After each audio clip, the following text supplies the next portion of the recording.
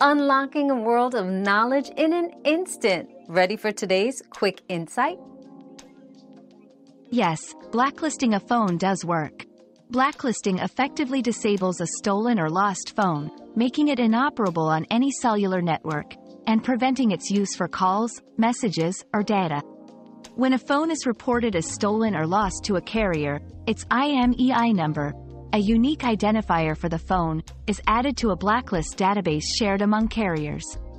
This drastically reduces the phone's value and deter theft, but it's important to report the loss or theft as soon as possible to ensure effective blacklisting.